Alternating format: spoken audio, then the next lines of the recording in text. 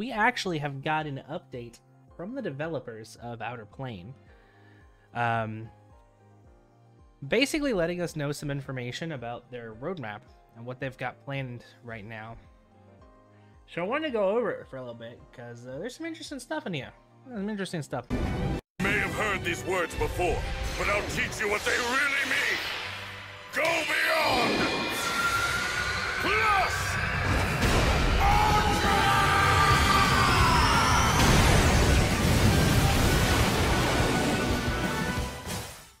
The issues that we have identified have been addressed through the June 13th update, and we will do our best to respond to any issues that might remain or be newly discovered as quickly as possible so that we can minimize any potential inconvenience for our players. So that's cool. They're definitely doing everything they can.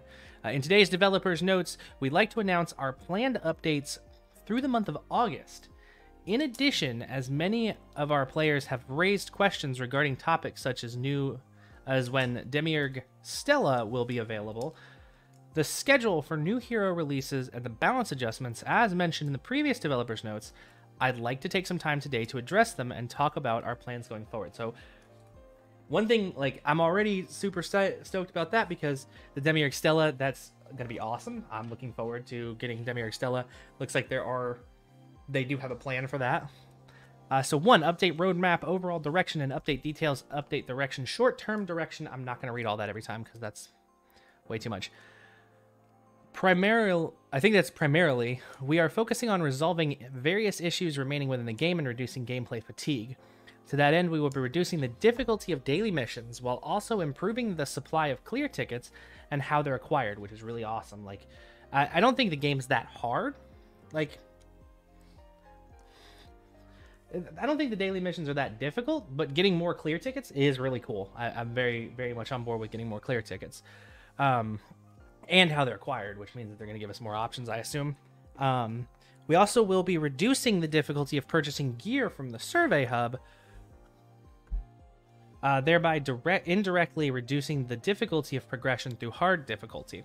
Again, pretty cool. Right now, trying to get the gear off the survey hub, it's not hard, but it's not exactly easy. It's pretty expensive, so I like that change. I think that's going to be awesome. Additionally, with the recent addition of guild raid content, some quality of life issues have come to light regarding exchanging gear sets, and we will be working to develop and implement a solution as quickly as possible. We are also working to improve various other elements throughout the game, and until we feel that enough issues have been resolved and that the game has stabilized, we plan to continue releasing patches on a weekly schedule. I personally don't have an issue with them releasing patches on a weekly schedule. I think that's great. I also think that I would like it very much if they made it so that way you could still do the raid if you join a guild. Like, if you're just joining a guild, like, if you have a leaving a guild penalty in the middle of doing the raid, then that's fair. But if you just joined a guild, like when I started the raid was already in progress. I would really like it if they could make it so that way you can still join the raid. But, you know, we'll see what they do. So mid to long-term direction, we are planning updates that will expand the scope of available content in order to provide players with more gameplay to enjoy and more objectives to work towards. It will help if I could speak. Key points for each month's updates are as follows. Starting off, we have June. In June, our goal is to introduce group content for guilds to enjoy and gameplay objectives for individual players through the addition of guild raids and a league system for the arena. League system for the arena sounds kind of cool. I'm interested to see where that's going to go. I want to see how they're going to implement it. It sounds kind of cool, though. It does sound pretty cool, but we'll have to see where they go with it. We are aware of the various issues that are affecting guild raids, and we plan to fix as many of them as we can before the next season begins in order to ensure that our players have a more enjoyable and comfortable experience. Again, one of the things I really hope they fix is making it possible for somebody to join, even if they join the guild after the raid started. At least if they didn't just leave a guild. Like, if you just left a guild, after the raid started, and then you go in but being able to play in the raid after the event period starts, I think that'd be a nice change. It'd be really cool if we could do that. As there is not much time left in the month, we plan to focus on providing stable updates while moving forward with various planned improvements. Sounds good, sounds good. Moving into July, July marks the beginning of summer and the beginning of our summer event. This will likely come in the form of a new summer event story area. That sounds pretty cool, giving us some kind of special event area, probably similar to what we've got going on right now with the Reaper event, the Reaper and the Gangster event. That'll be interesting. Maybe give us some kind of unit as well. Furthermore, our main content update will feature the expansion of difficulty levels for the special request dungeons used to farm equipment. I assume that means we're going to get some more like a 11, a 12, something that'll probably give us more higher tier gear rather than the green gear, more of the blue, more of the red. We also plan to expand the Archdemon's Ruins, and challenge missions will be added to the guide quest that provide challenges involving new content. So basically we're just getting more into the guide quest, and then some expansions to the Archdemon's Ruins. Again, cool, sounds good. See how they implement it, see what they do. Sounds good though. In August, we plan to update the story area of Season 2 Part 1. I wonder what that means. Maybe it's because I haven't gotten that far yet. I don't know what that means. Additionally, hard difficulty and light/dark element raids will be added to the Skyward Tower to provide additional challenges for daring masters who wish to take them on. That sounds cool. It sounds like we're going to get some more to the Skyward Tower. That'd be interesting. So 3 events. Events to promote various in-game content will take place regularly on a weekly cycle following the July 4th maintenance. These events will rotate on a per-week basis and will consist of the following. Increased raid gear drop chance and decreased crafting cost. That sounds good. That sounds good. Getting some more gear, getting the ability to craft more. That'd be really helpful for players, especially players that are just starting out in that time frame. Or hitting mid-game in that time frame, more likely. Increased acquisition of pieces from side stories and increased acquisition of investigation points. Again, very awesome. Like that. We'll be looking forward to getting that. We have something like that going on right now, which is the increased pieces from side stories. I don't know about the increased acquisition of investigation points. I don't think we're getting that right now, but that'll be really good too. Increased acquisition of arena medals and increased acquisition of guild coins and medals. Various other events such as hot time events. So those all sound really good. Being able to get more arena medals so we can use them in the shop, more guild coins, more medals. That sounds all really, really good. There will also be additional events outside of the fixed schedule outlined above. We expect to release event story dungeons at a rate of about 1 per month and estimate the volume to be similar to or greater than the Reaper and the Gangster. So, sounds like they're going to be giving us at least 1 event story dungeon a month. That's similar to what we have right now with the Reaper and the Gangster. So that'll be really cool. Many of you have provided us with valuable insight regarding the inconveniences in the user experience and the structure of the game. With that in mind, we are preparing the following updates that will take place through August. Please refer to the image below for details. Now, this is what I'm really excited about. This image right here probably has the coolest parts of the update, in my opinion. Like, I am stoked for some of the things that they put in here. Who uses stoked? I do. So first we have Demiurge Stella and Hanbail Lee. I may be butchering that name. I do not know. So obviously with the Guild Raid Season 1 with Maxwell, we have that going on right now. Event story, The Reaper and the Gangster, going on right now. Opening of the Survey Hub, they've already done that. So it says Demiurge recruitment event. So we should be getting that event soon, where we'll be able to start working to unlock Stella. I'll be able to recruit Stella. And then beginning of the seasonal arena, which I guess we'll know more about that when it comes out. And then in July, we have Air and Mane, with the Guild Raid Season 2 being Kasai. Now, I'm kind of interested in seeing Kasai. I'm very prepared. I'm ready for that fight. I think that's going to be an interesting raid. And then Event Story Summer Island. And then we also have the expansion of the Archdemon's Ruins, expansion of Special Request difficulty, addition of Consumable Craft. I don't think I noticed that before. That's interesting. I wonder if it's going to give us, like, some kind of cooking or something? I don't know. I'd be interested to see what that turns into. An addition of Ava's challenge missions. And then in August, we have Natia and Estee, with Guild Raid Season 3 having us fight against Epsilon. Not really. Again, maybe because I just haven't gotten far enough. I'm not privy to who Epsilon is. Maybe I'll find out when I get to the end of the hard mode. Event story off to the summer camp, Gardener of a Forgotten Paradise. So it looks like we have 2 event stories that are going to be going on in August, which is cool. Very awesome. Addition of light and dark elements in special request. That'll be really cool, being able to get the light and dark element bosses there. Addition of hard difficulty in Skyward Tower. Again, very cool. Looking forward to that. Start of Season 2, Part 1 of Adventure Story. Maybe, I just don't know. It's probable. I just don't know. 'Cause I haven't gotten there yet. I need to finish the hard mode is what it's coming down to more than anything. Plan for improvement. Addition of hero recall, growth reset. I'm looking forward to that. That's going to be awesome. We're going to be resetting. We're going to be able to reset our characters. That's going to be wonderful. Decrease of battle fatigue in the Archdemon's Ruins.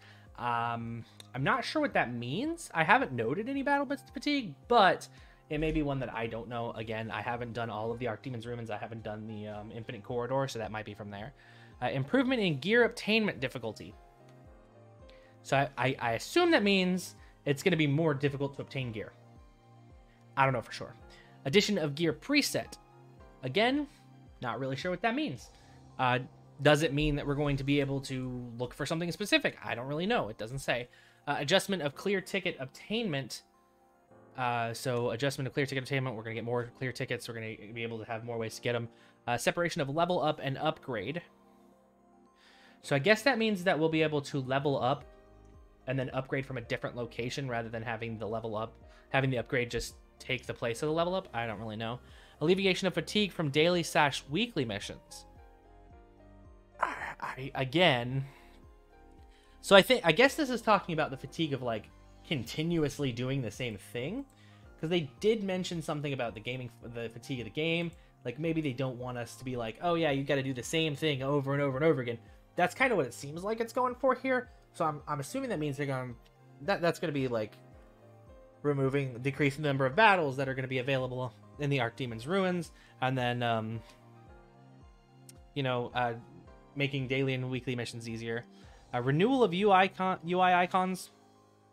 We'll have to see what that is. I don't really know. Recruitment and balance. Plans for new hero releases. We plan to release new heroes at a steady pace of once every 2 weeks.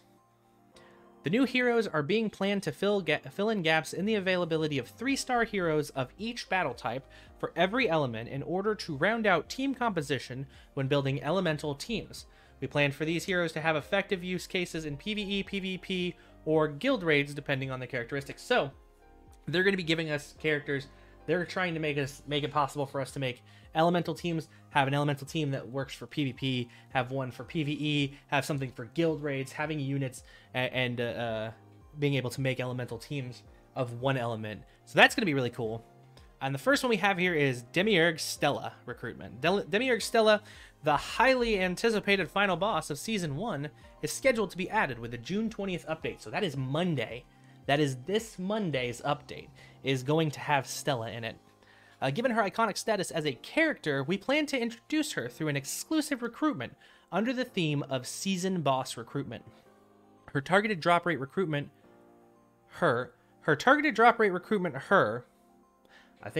don't think that will be available for a period of about 3 months. So that players will have a chance to recruit her without being too pressed for time. So they're going to give us 3 months to do the recruitment. That's really awesome. That gives us plenty of time.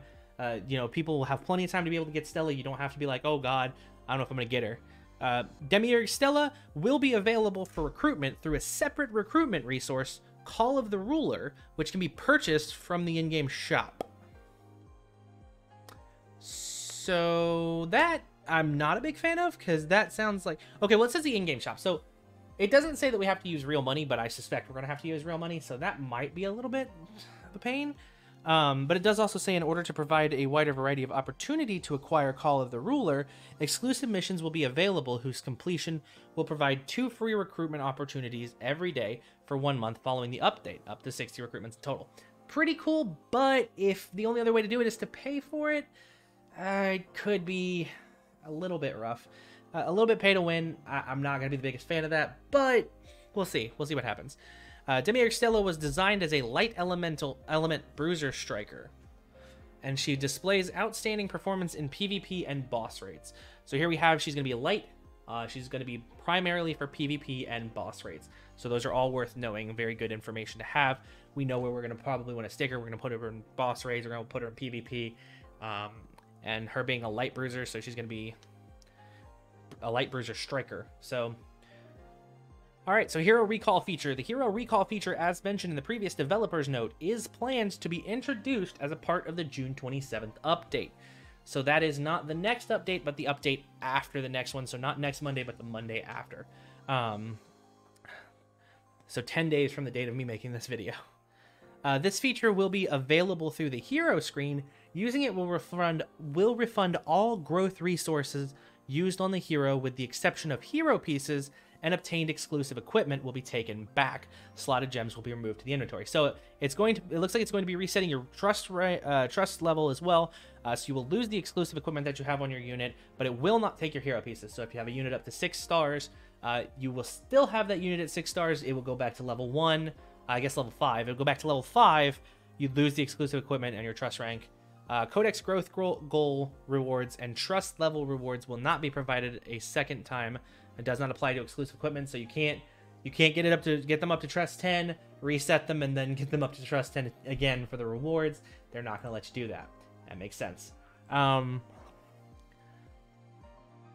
This feature will be available for use 2 times, and the benefit will be provided equally to all accounts. Now, that one, I really don't know. See, it says the feature will be available for use 2 times. I don't know if it's saying that we're only going to be able to use it 2 times ever, or if one unit can only be reset 2 times. Now, if it's one unit can only be reset 2 times, that's probably not too big of a deal.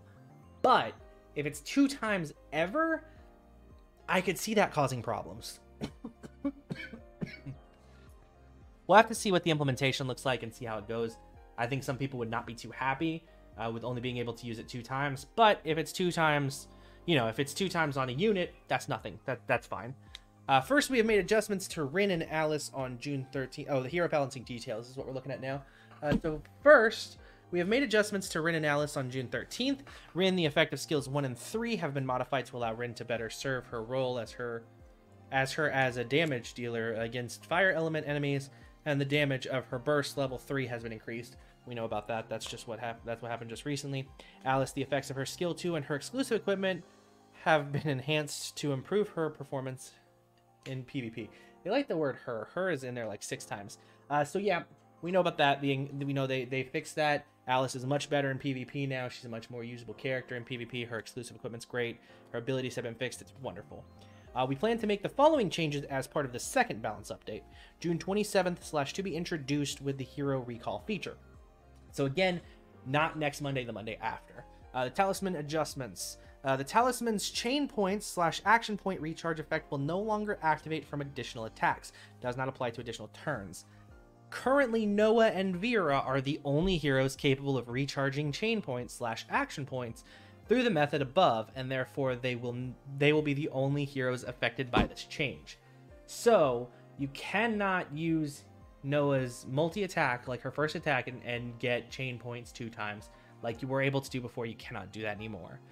Because Noah's damage increase proportional to max health is capped, we decided that there were largely no issues with her damage output to her. So I don't know why that says to her. I think it's just no issues with her damage output. So that's an interesting statement. Because Noah's damage increase proportional to max health is capped. Now I wonder, because there's been some questionable about Noah, some indication that Noah might be broken because her ability, like what was said was that her ability doesn't appear to be actually hitting for max damage. Like, it's not hitting based on max damage, but maybe the only reason why we're seeing it like that is because of the cap. Maybe the cap is stopping us. It makes it look like it's not hitting for it, but it really is. So that's interesting. I don't know, because I don't know what the cap is. I don't think there's any way for us to see the cap. They don't tell us what the cap is. However, we felt that her ability to reduce weakness gauge and recharge chain points through additional attacks and her skill chain passive were too powerful. So we have made these adjustments. So they thought she was too powerful. I don't know if that means they're also going to reduce her ability to take down the weakness gauge, meaning that she would only be taking 2 per basic attack instead of 4 without being fully upgraded. I don't know. We'll have to see how that plays out once the update comes through. That'll be, again, on the 27th. We plan to introduce these changes side by side with the recall feature to minimize any inconvenience players might encounter while progressing through the game. I guess that means they think like, hey, just in case you decide that you don't want to use that character anymore, we're going to put the recall feature out here, so if you've been building her up, you can take her down. I think she's still going to be good. I think she's still very usable, even without the chain points boost. While Noah is additional adjustments. While Noah is meant to be a damage dealer effective at generating chain points, a critical element in clearing boss raids, we felt that dependency on her had become excessive, leading us to the changes outlined above. So basically they said, well, she's too strong. So, you know, everybody's using her. So let's make her less strong. Adjustments to chain point generation depending on the elements. In exchange, the following adjustments will also be made to chain point generation as a whole. Adjustments to chain point generation depending on the elements of hero on the team. Before it was 4, 5, 6, and 7. So 1, 2, 3, 4 was 4, 5, 6, and 7. Based on the number of elements of the same type to channel one team per hero of the same element in the team. And now it is going to be 4, 6, and 7. 4, 6, 7, and 8. So it will be 1, 2, 3, 4 with 1 being 4, 2 being 6, 3 being 7, and 4 being 8. So they basically just increased it by 1. We expect this change to improve skill chain generation in the early game and in later raid dungeons that players will be tackling with heroes of a single advantageous element. So they really want us to push more into, rather than just using Noah to blow up everything, they want us to push more into using an element that is advantageous against the unit, against the opponent. I think that's more or less what they're thinking. Like right now, it's at a space where Noah just does it all, and they're like, well, we don't really want Noah to do it all. We want you to have to use what we want you to use. So, future balancing adjustments plan after July. We plan to make changes improving weakness gauge reduction and chain point generation for natural 3-star heroes. These changes are still under review, and we plan for them to be implemented between late June and early July. We will do our best to adhere to the development plan outlined in this developer's note, and we will review each and every update with a care to make sure players can enjoy the game to its fullest. We hope that you have a fantastic summer, and we wish you all the best. Outerplane will continue to listen to your valuable opinions. So basically, it looks like they're going to be making some changes to the weakness gauge reduction and chain points generation for natural 3-stars, which means it's going to become more of a yeah, you want 3-star characters. We'll see what happens. This sounds great. A lot of it sounds really good. Some of it's a little bit frustrating. But overall, I like the fact that they've answered our question about Noah. Like a lot of people were saying, Noah's max health thing wasn't working. Like she wasn't doing damage based on max health. Turns out it was capped. That's why it looked like that. So it's good to know this information. I think this is great.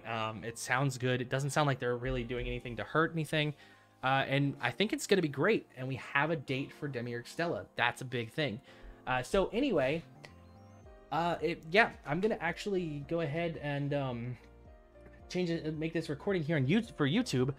So if you did enjoy, make sure you hit the like button, and I will see you in the next video. Later.